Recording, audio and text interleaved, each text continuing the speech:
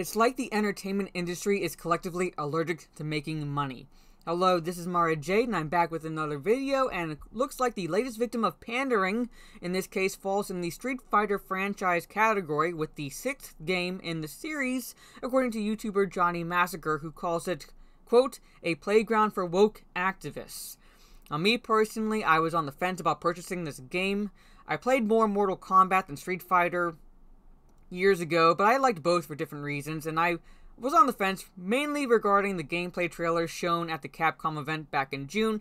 I thought it was decent, not exactly mind-blowing or anything, but the gameplay looked good, fighting, graphics, and so forth, but I wanted to wait until reviews came out from people I trusted, more gameplay trailers, news, and so forth before deciding whether or not to purchase it, and given this right now, chances are no at this case, if this is, according to him, if it's a playground for woke activists, because it's a fighting game. Where the fuck should there be any activism in a fighting game is beyond me. But let's just go into this article so we can get a gauge of why he is calling it this. So without further ado, here it is.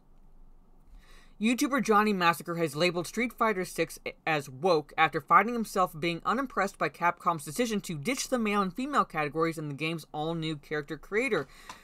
Halo 343 Industries did that with Halo some time ago, removing the male-female choices and changing it with like Body 1, Body 2, or something like that. Even though those of us, such as myself, who've been playing Halo for years, knows that there are female Spartans. There are female Spartans, so it's not like it was would have been any difference if they kept it male-female, but they changed it. They changed it to essentially pander to people who've never really played the game at all. But that's another video, that's another topic, but it looks like Capcom's doing the same thing. Street Fighter 6 is currently in closed beta, and the few who have had the chance to try out the game have shared their experiences with the new feature. Kotaku, IGN, The Gamer, and other video game media outlets have discussed the extremes players can push their characters' body proportions. There are some, however, who have been focused on other details. As seen in gameplay footage shared by Arex Gaming, the character creator has players picking their preferred body type rather than their character's biological sex. While body type 1 is clearly a male physique and body type 2 is a female body, players may then select their identity of male, female, or human. Fucking what? Human is a race. How is that an identity? Okay, back up. I know the fucking weirdos out there would consider it an identity, but human is a race. We are human. We are human. Alright? Because I know there are non-human characters within both Street Fighter and, like, say, Mortal Kombat. There are non-human characters. Those are races, not identities. If you identify as a human, like, good job. You passed fucking first grade. Why is that even an option? Along with a myriad of face-shaping parameters allowing players to make a masculine or feminine face no matter what they pick, okay, that's fine. The 16 different voice options means players can pick a male or female-sounding voice. Even under Body 2, always wearing a sports bra rather than being topless, players can give their characters chest hair or a beard. When switching between Bodies 1 and 2, the face remains the same. Alright?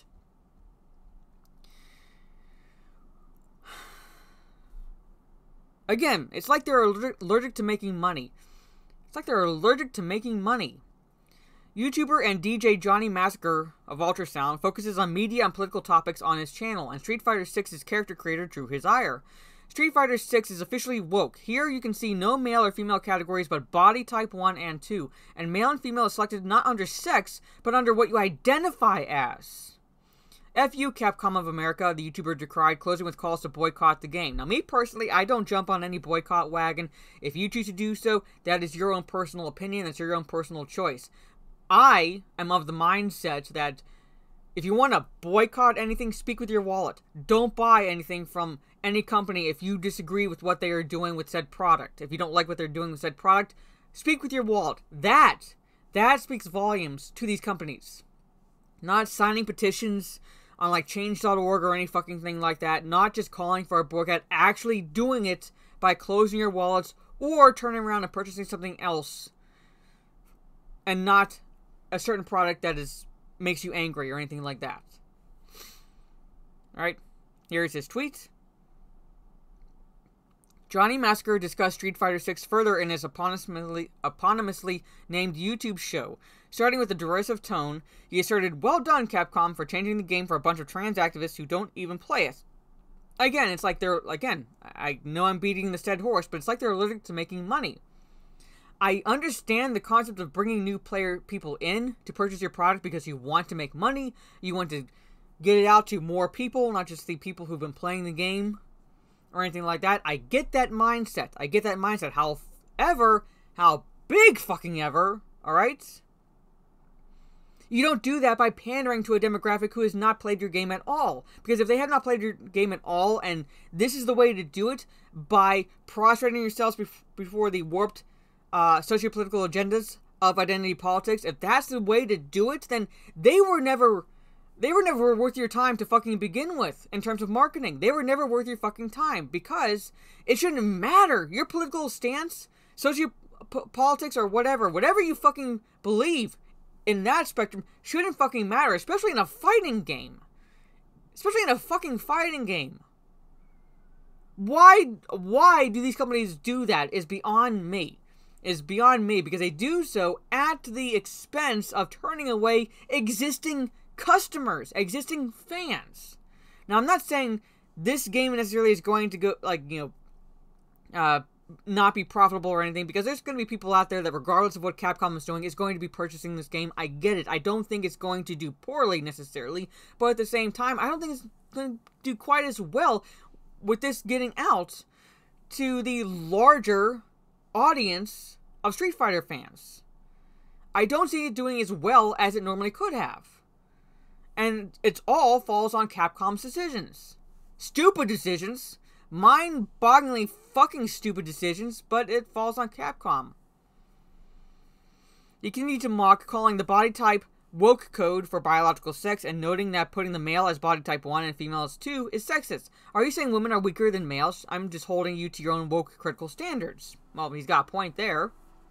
A video game is a playground for woke activists, the YouTuber asserted as he came to the realization that fighting games are trans activists' wet dreams, noting that a real-life fight between a woman identifying as a man and a biological man would be incredibly one-sided. Same thing with a male to female transition, pretty much. And then that trans woman competes in female sports and annihilates their biological female competitors. It's the same thing. It's the same fucking thing. And yet they seem like they're wanting seal claps from these people and turning away those like Johnny Massacre, who I am assuming, I don't know him personally, or I've not really watched his videos, but I'm assuming that he would have loved to have praised this game, but now you've turned him away. And maybe others. I don't know. Johnny didn't let up, also claiming Dalsim's new design was also woke, as his skull necklace is no longer present, allegedly to prevent offense. While his design is inspired by real-life Hindu Kapalikas, the game's lore explains the skulls came from children in his village who died from a plague. This mark of respect didn't stop Capcom putting ads for the Capcom Pro Tour onto the skulls in Street Fighter V. Returning to Street Fighter 6 and Johnny, he argues Capcom tried too hard to avoid depicting Dalsim as an ignoble savage minority as they dumbed down this game and try to make it as inoffensive and politically correct as possible. Noting the character bio describes the Indian fighter as a peaceful man, Johnny insists he knew Dalsim's lore far more than all the wokeists who defended the new design, pointing out to one of Dalsim's quotes from Street Fighter Alpha 2 that has the yoga master saying, "I'm your master. Pain is a state of mind and I don't mind your pain," after defeating an opponent. The YouTuber reiterated, removing the skulls from Dalsim's necklace was obviously Street Fighter's new woke creators influencing the game don't want to make it too offensive. Johnny claimed other wokeified designs include Blanca, as the official Twitter for Street Fighter 6 also describes the fighter as a, quote, kind-hearted defender of nature that gives jungle tours and cares for his mother, a far cry from his struggles of animalistic rage, it should be animalistic, rage, and instinct of past games. Even so, his story mode in Street Fighter V did see him trying to quell his anger and even attempting to sell dolls for a living. Why don't we just get rid of life bars and have a poetry recital competition instead, sarcastically suggested Johnny. Because we wouldn't want to hurt anyone street fighting, the name of the game. Quite clearly, the activists of Capcom USA are pressuring Capcom Japan to do this. Johnny then highlights his prior videos discussing the leaked Street Fighter VI character roster, claiming less sexualized female costumes and more black characters were minor concessions Capcom were making for marketing Western shareholders and Capcom USA. He further claimed backlash and alleged censorship against his allegations were evidence of the game being woke, those supporting woke ideals programmed to react harshly when such matters were called out, and that Capcom's concessions would escalate. Beyond Johnny's discussion, Street Fighter VI features an NPC host called Eternity, appearing to be a very camp-acting man, campy, I guess. Some players have made some assumptions on Twitter comparing Capcom's flamboyant presenter to Ruby Rod, Chris Tucker's character in The Fifth Element. I'm very into Street Fighter VI's new trans non-binary Ruby Rod. Rod. Alright, fucking hell. That looks so shit. In my personal opinion. Wearing the colors of the transgender pride flag. Oh, shit. Blue, pink, and white may have also contributed to the assumption, as user Sina Plemiel noted, sharing a pictures of both the flag and Capcom's new presenter and writing trans flag color picked from Eternity.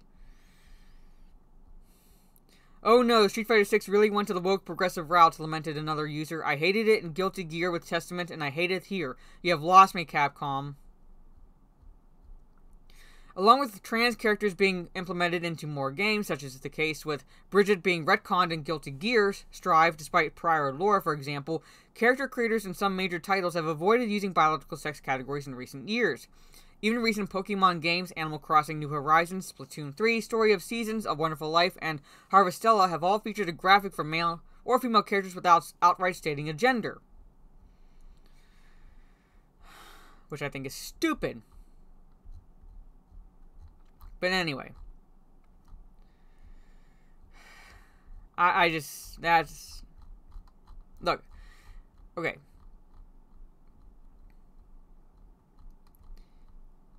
Can we definitively say this game is woke? I personally don't think so. I don't think we can really definitively say it is woke based on this article. However, you can't exactly say it's not, given at least the changes to certain characters so as not to offend those with delicate sensibilities, as well as removing male-female options for character creations and just picking body type 1, body type 2, but then with body type 2 you can still have same features as body type 1, because never mind that rational people understand there are two biological sexes, male-female. When you have a transgender, they go from male to female or female to male. There's no in-between. There's no, they like transition to an Apache helicopter or anything like that. It's male to female, female to male. Literally. Two.